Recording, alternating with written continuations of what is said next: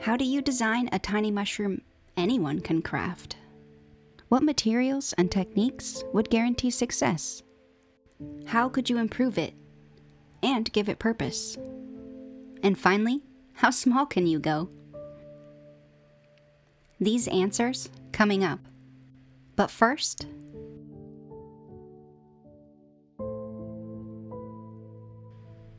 a mushroom's basically two parts, a cap and a stem.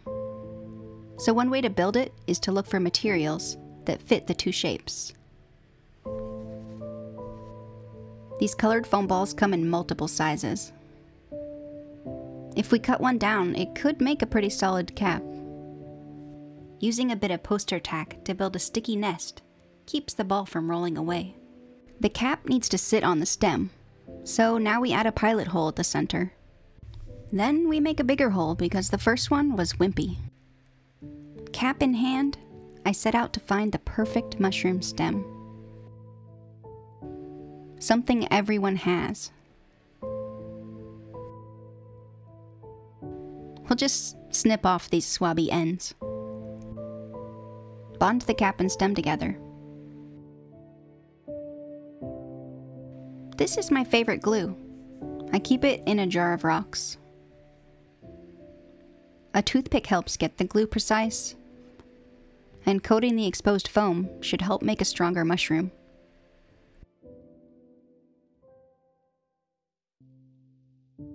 Now you can add more detail, like dots. If you've painted dots before, you probably already know that it's more about practice than talent. Pour a little paint into something like a lid. Use a tiny applicator, like the end of a toothpick. Take some deep, slow breaths, and start dotting. The pinky finger is another stabilization trick I use.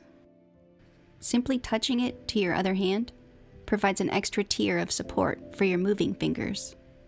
I like to think of this position as the 3-point superhero stance, like how they land after a flight, only way less cool looking. You can also put your elbows on the table to add steadiness. Trim the stems and your 2-minute mushroom is complete. Make 1 or 100. With this mushroom, the stem is straight from top to bottom. But what if you want your mushroom to have a classic tapered stem? Well, there is actually a swab for that. The regular swab stems were working pretty well, but the mushrooms couldn't stand on their own. And I wanted more options for that classic style mushroom shape. Curious, I began to research cotton swabs. And by research, I mean order. They come in so many shapes, but I was looking for one specific type. Each time I ordered, I waited eagerly for the arrival of what was sure to be the perfect stem, and each round was met with defeat. This went on for months. Each swab underwent rigorous testing for strength and form. The tip was always too soft, or it came apart easily, or it was weird. But finally, within the same week, I discovered 2 champions, Tamaya and BB013, which I've taken to calling Hubie. The tips stayed firm, and the quality of mushroom remained high. I celebrated by making several more mushrooms. As for the other swabs, they still have tiny project potential, just not as mushroom stems.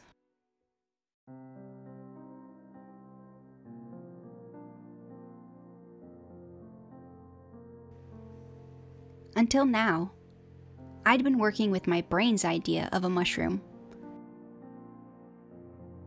The cannon mushroom we all draw when we're kids. It was time to ask, how can we make it look more like a real mushroom? Let's start by looking at some real mushrooms. 3 things I noticed. 1, the cap isn't always smooth. 2, the dots aren't always round. And 3, the dots aren't always white. 2 of those we could fix with paint, but what about the texture? The right texture would give the surface character, and make it easier to vary the dots by shape and size. The cap needed something with more tooth, more grit, something like sand. This is emery sand, a fine white sand used to sharpen needles.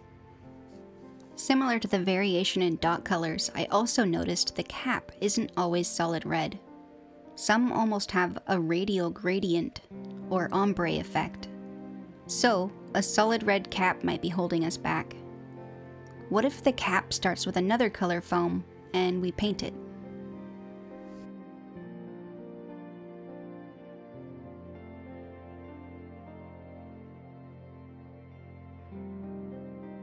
I thought finding the right shade of red acrylic paint would be the easiest step. I tried 6 different reds before finding one that looked like a mushroom cap color. The winner? This dragon red from Army Painters.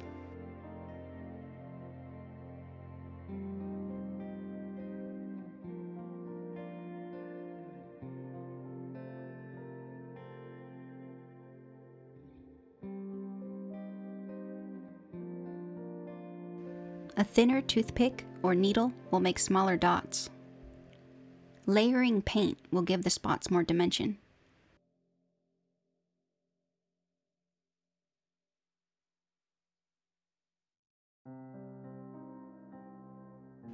And the dots can be white, yellow, tan, or whatever color. You can also paint over any mistakes you make on the mushroom, or blame nature.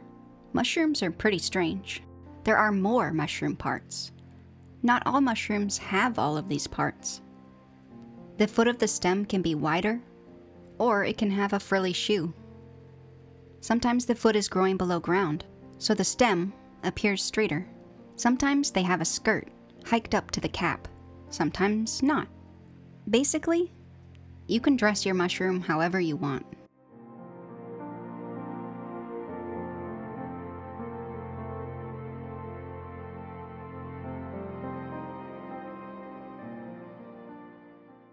This skirt is single layers of paper towel glued right below the cap.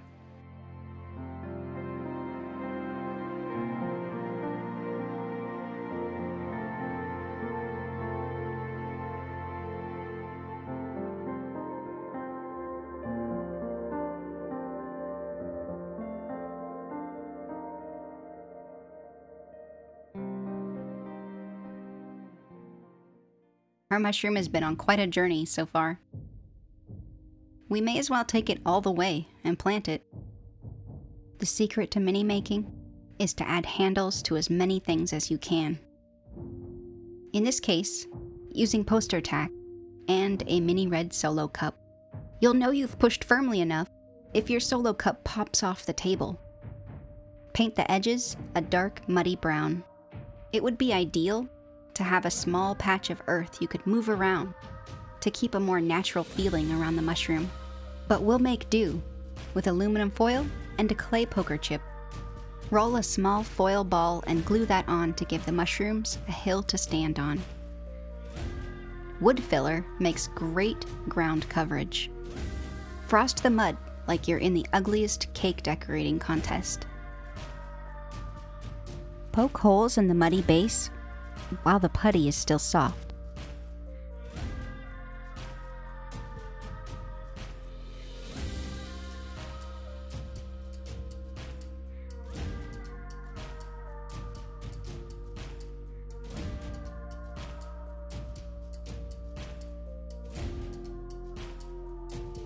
When I find a yarn that looks like moss, I cut it into tiny bits.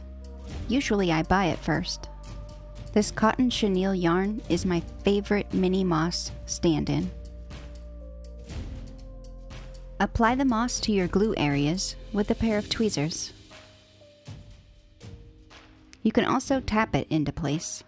Add more moss than you think you'll need. Then let the glue dry. Sometimes, when I see a disembodied pair of hands creating something in a video, I wonder about the person on the other end. What is their world like? Here are 2 of my favorite ways to make tiny leaves. Remember the painted paper towel I said to hold on to? The time has come. Dried paint on a paper towel makes lovely leaves. If you don't have a small punch, you can use scissors. You can also make leaves with this translucent mulberry paper. Stack it up and punch it out. For ultimate realism, smush the leaves so they are indistinguishable from pocket lint.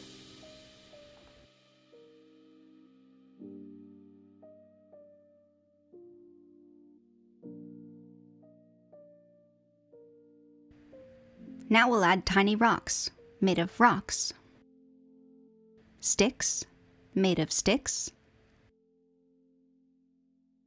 and moss made of cellulose acetate.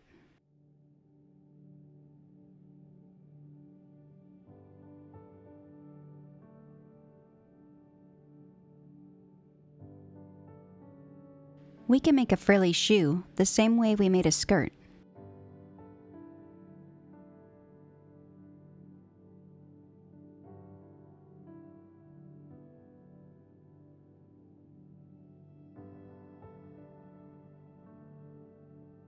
Mushrooms are born in the dirt, and they die in the dirt, so we'll add a little brown pigment as filthy tribute.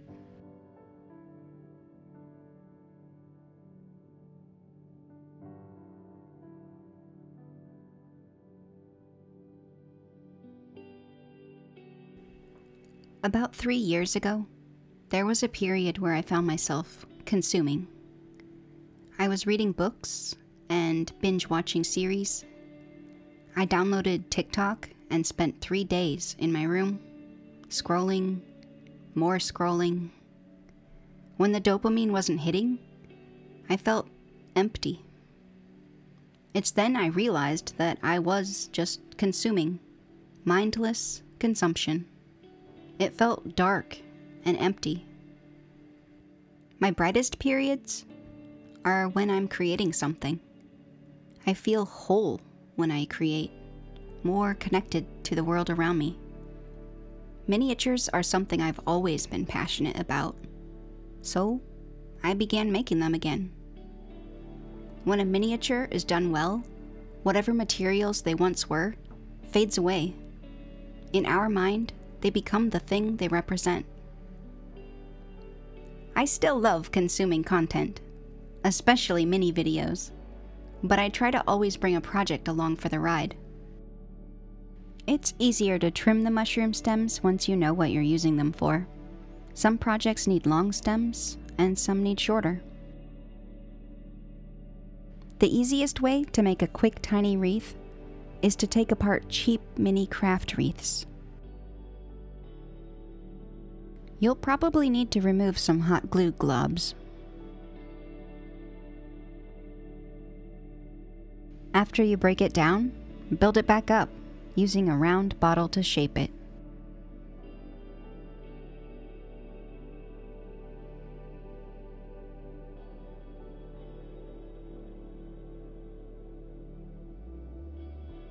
Now glue on a moss beard and trim the beard.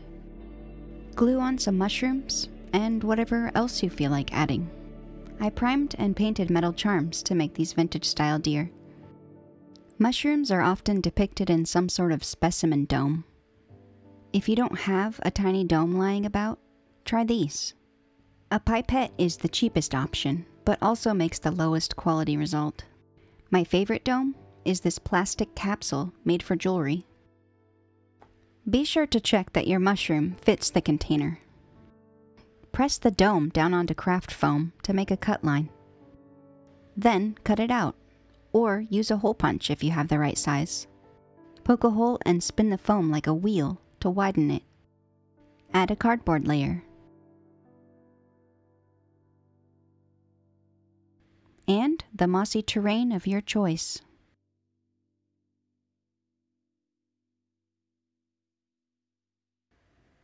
Whatever is inside the dome is sealed for all time, so if you have loose bits of green, make sure to wipe those off.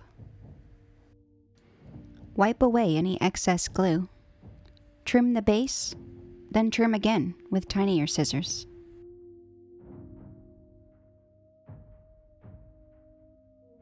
Give the base a coat of black, and then a second coat of any color. Now an important question. Can we go smaller?